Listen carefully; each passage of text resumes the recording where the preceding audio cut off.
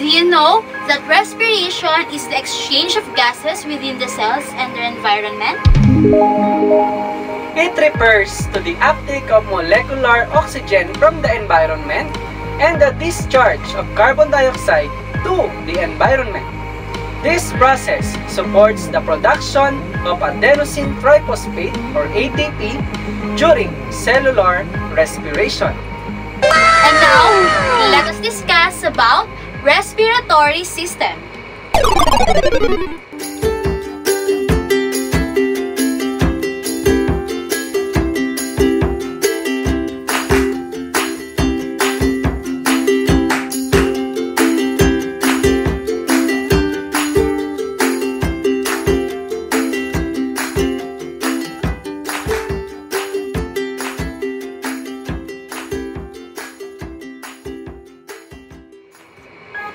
Hi everyone! I'm H, And H, the science enthusiast. Science Lessons.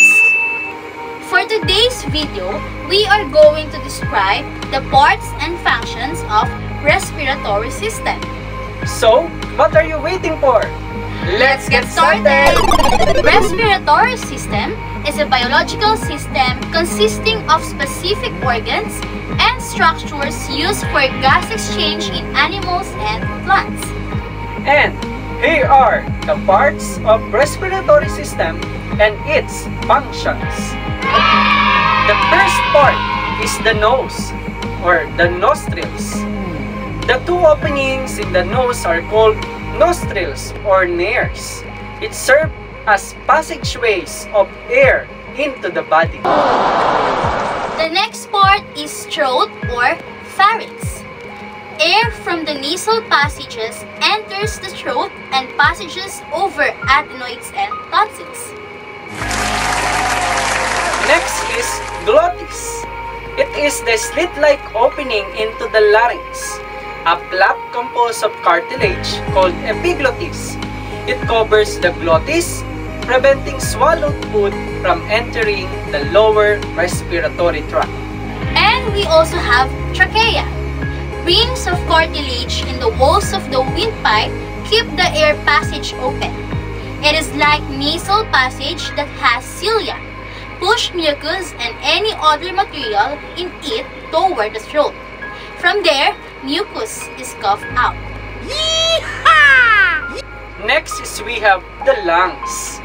There are two lungs in the body. It is large, elastic, spongy sac. Pleura secreted a fluid that prevents friction between the lungs and the chest wall. Wow! Bronchi and bronchioles. Bronchi are two large hollow branches. Bronchioles are bronchus branches that is smaller microscopic tubes. And the last is diaphragm. It is a dome-shaped muscle, separates the chest from the abdomen. During inhalation, the diaphragm contracts and moves downward to give more space to the lungs. During exhalation, the diaphragm returns to its normal shape and position. And that's our science lessons for today. Please like and subscribe for more science lessons. Bye!